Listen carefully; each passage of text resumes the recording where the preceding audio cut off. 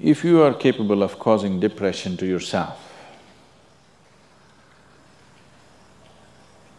I'm saying this not without any concern for your illness or not due to lack of compassion, because that is the nature of what's happening to you. If you're causing depression to yourself, you are able to generate substantial amount of intense emotions and thoughts, but in the wrong direction.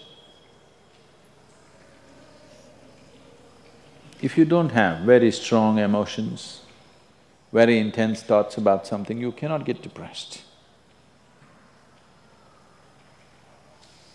It is just that you are generating thoughts and emotion which work against you, not for you.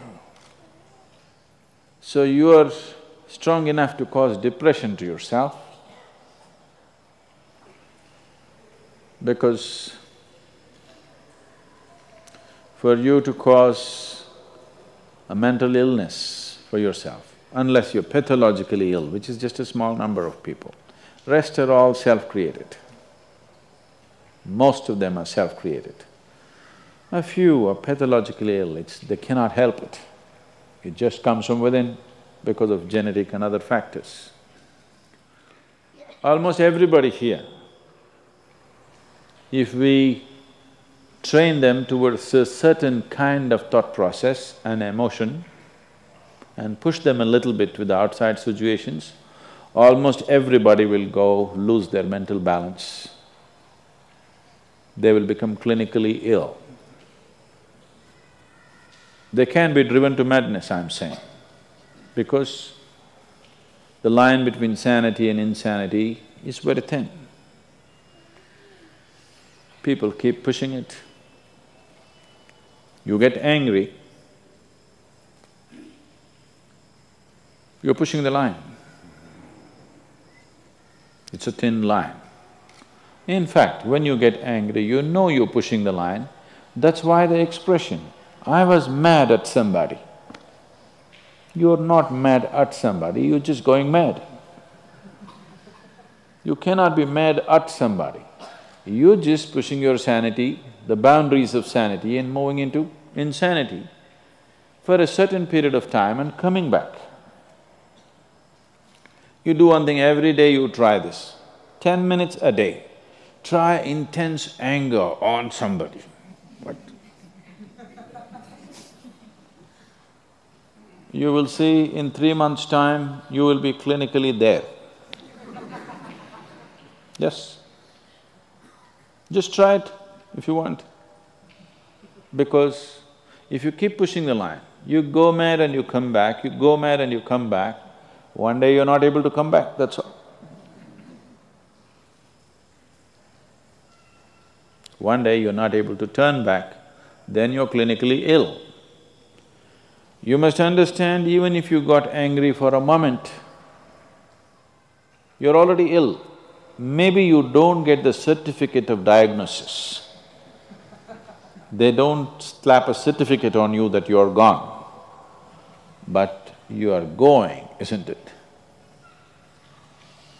You think it's your right to throw tantrums? You think it's your right to get angry with people? You think it's your privilege to be depressed so that you'll get attention from somebody? You keep playing this, one day you will not be able to turn back.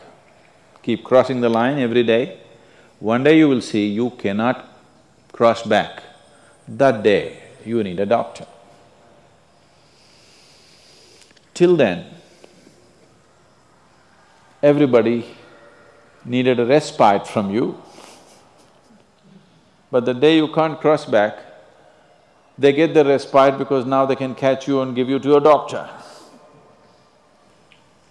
Otherwise, you're temporarily going mad every day, many times a day. They cannot even send you to an asylum, they have to bear with you, your family, your friends, your people around you. If you get at least truly clinically ill, we can hand you over. There's one temple in Tamil Nadu, where they chain you and keep you. where there is no hospital, no psychological for ailments, there is no hospital, there is a temple that somebody created which is supposed to push people back into sanity. So, families just take them and leave them there, they're shackled and left in the temple. You give them some money, they'll feed you, and you're just there like an animal, tied up. I think if hospitals were run like this, a lot of people wouldn't go crazy. They would maintain their sanity. Right now it's too deluxe. If you make hospital extremely comfortable, it'll become an incentive to become sick. And you have incentives in your life to become ill, right from your childhood. You got the maximum attention only when you fell ill. When you are happy, they screamed at you. When you squealed in joy, they screamed back at you, adults. You… then boo-boo, boo-boo, boo-boo, boo-boo. When you are a child, physical illness is good because you'll get attention from your mother and father and everybody around you, and you don't have to go to school on that day.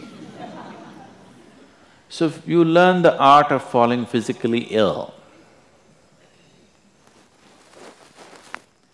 But once you get married, you learn the art of becoming mentally ill. Because if you want to get attention, you go sit in a corner, act depressed, people will pay attention to you. So, you keep playing this game, one day you're not able to cross the line back. That day, you're clinically ill. Unfortunately, in many ways, not just in the way that I said now, in many different ways, I would say 70% of illnesses on the planet, all kinds, are self-created. Even if you get an infection, there is a way. If you keep yourself in a certain way, physically and mentally, the virus and the bacteria will not work the same way as it works upon somebody else. If you set yourself like this, no matter what's happening, anyway, I have to go and do this, this and this. There's no break from that. The last 29 years, I have not been able to cancel one program because I'm running temperature, I got a cold, I got this, I got that. It doesn't matter what's happening, what you have to do, you anyway have to do. You can't turn back on that. Either out of your commitment or you have a boss like that. One way or the other, if it happens, then you will see, you will not at all fall sick so often. Because if you have temperature, you still have to go. If it's summer, you still go, right? Now, a lot of people don't go. It's a little hot outside, they don't go and work. Little cold outside, they don't go and work. A little raining, they won't go and work. A snowflake, they will not go and work. This is just weather. So for every change in weather, if you have the comfort of covering yourself in a blanket and lying down, once you create that, your body will learn to fall sick as often as possible.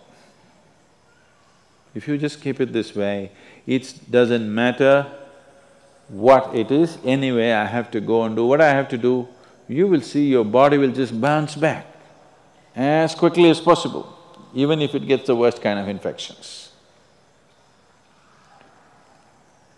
So, you just have to set the necessary conditions for health, necessary incentives for health, both for yourself and your children if you have them. Do not set incentives for sickness. The child is sick, observe him from a distance, never go cuddle him. He knows that's the worst time of his life and he knows he has to get well soon. And give him the best attention when he is joyful. You will see he naturally learns from within. His very chemistry will learn that it pays to be joyful, it doesn't pay to be sick. If you make this very clear to your own biology, to your own chemistry and to everybody around you, you will see people will not fall sick as often as they are right now. So set that up for yourself. You will see you will get healthy. If you can turn your mind this way, you can also turn it this way. I want you to understand this. No, I'm like this because my father abused me when I was 7 years of age. If you know all that bullshit, you can as well turn yourself around, isn't it? It's time. You must understand, mentally, physiologically, chemically, energy-wise, you must clearly understand it doesn't pay to be sick, unhappy, depressed. It doesn't pay. To be joyful and ecstatic, it pays. If you make this clear to all these people inside, they will all behave properly.